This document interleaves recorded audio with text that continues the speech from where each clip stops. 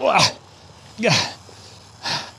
today, whoa, we have got the brand new Insta360 X3, you know, that thing there. And we're gonna give it a proper test. We are gonna ride one of the hardest trails in my local area, which is saying something. We're gonna put it right through its paces and show you what's up. So one thing to keep in mind with this video is that we were sent this early by Insta360. We've worked with them in the past. This is a sponsored video. It is not a review. You can never have a paid review. There's no way to be fully unbiased with that. So I'm gonna shoot this footage, show you exactly what it looks like so that you can make your own judgments on it. So for the last number of years, if you've been following this channel, you've probably noticed that I've been using Insta360 cameras on many of the filming trips that I've been on, but generally I've always used them for those extra bonus shots and mostly to show steepness because they're so good at that. Now with this one, they're promising a lot of big things. They have two half-inch sensors in this now, which should mean upped quality of the spherical 360 footage and reframe footage. Also, they said that the audio is gonna have a huge step up on this camera, which I am personally very excited about. And you can tell I've done a little bit of modifications to this little guy, and I'll tell you more about that later. And new for the X3 is a 4K single lens mode. Now you've seen single lens modes from other 360 cameras in the past from other manufacturers, but those were always 1080p. But this is full 4K out of a half-inch sensor. That should spell good things, but let's see.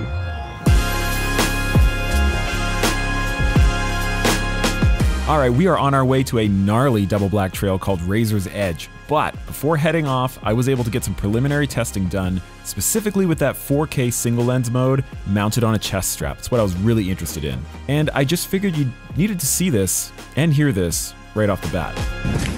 Oh yeah, real bad lighting conditions. Oh well. So this is in 4K. This is not the FOV plus or whatever. Woo! And I've got color set to standard. Sharpness is on low. Woo! Oh, and audio is not.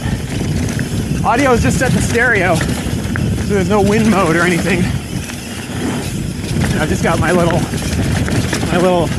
wind fluffies on there. Because it's pretty windy right now. So we'll see how that sounds. Ah! And the chest mount is bouncing around like crazy. So. Is it just me, or does that look and sound pretty dang good? Holy moly. Okay, time to cut back over to Razor's Edge. Oh man. Like, just look at this. Right. Oh! Ryan, Ah! Just jokes. So as Dan, James, and myself head down the trail, I've got the X3 mounted on top of my helmet in 360 mode to help convey how steep this trail really is.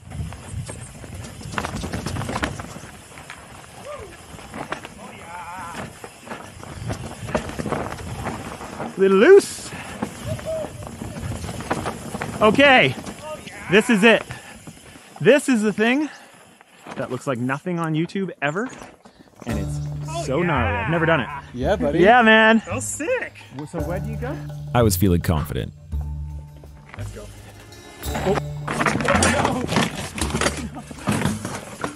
So it's a little looser than you thought. I've still got it. Whoa, how did this come around? Oh, that was... could have been bad. After staring at things a little while longer, James gives it a shot and finds some traction. Okay. Yeah, buddy. Yes! Yo! Nice. Woo! You pretty much nailed that line, hey? All right, here we go. Whoa, dude! 100 mile an hour into that. Yeah!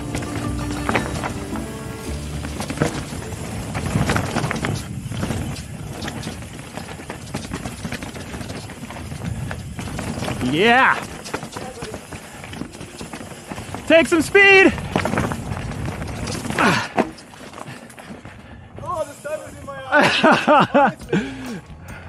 The camera was doing a good job in standard 360 mode, but the X3 does have a trick up its sleeve when it comes to high contrast situations. All right, a little torture test of the camera. You can tell by the light on my face, it is super, super high contrast right now, which action cameras hate a lot. But Insta360 has this active HDR feature on this camera, so we're gonna test it out. I'm gonna go through really terrible lighting situation for any action camera. I'll do it again without active HDR, and then we'll see the difference. Okay, let's go. Oh yeah, nice and high contrast. Hey-o.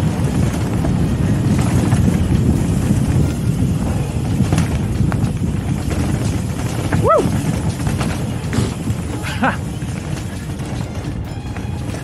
Hey-o. Okay, so now this is non-active HDR mode, so just regular 360. All right. Woo! Now there's a pretty apparent difference between the two, but that difference really shows itself once you see the two clips side by side. Whoa!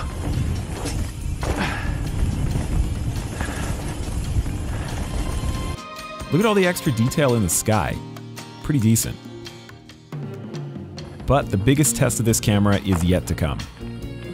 But first, I just need to chuck myself over this rock face and into the darkness.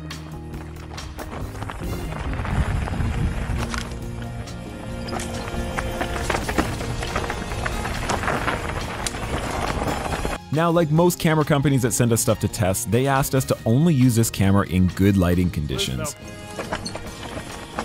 Oh yeah, that's janky. But I am including this super dark footage because I am genuinely impressed with its low light performance. It was quite dark in these trees, and yet I've personally never seen better low light footage from a reframed 360 image.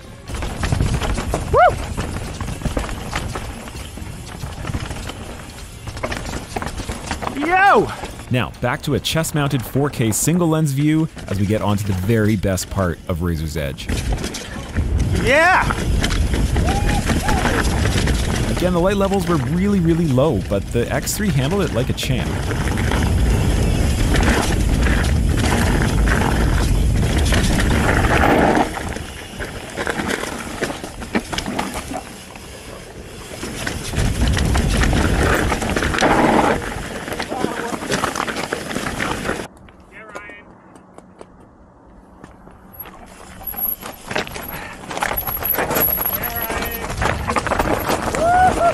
A little drifty. Nice job, dude. Oh man, that was cool. Confidence. How'd you get on? It was good. Yeah.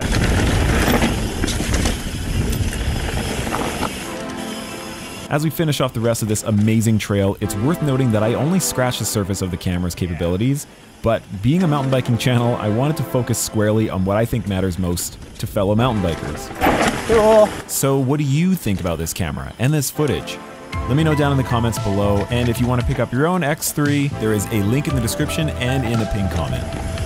Okay, well that's the Insta360 X3. I think we put it through its paces. I know that this is not a review, but I can't help but say that 4K single lens mode really, really impressed me. And the audio too, it's really nice, usable audio out of this camera. And the fact that I could just turn sharpening down to low, I really think Insta360 is hitting all the right bases with this camera. So if this is a form factor that works for you and the kind of shots that you like to take, it might be worth looking into. Thanks for watching, everybody. If you want to see more vids like this, hit that subscribe button, and we'll see you in a couple of weeks.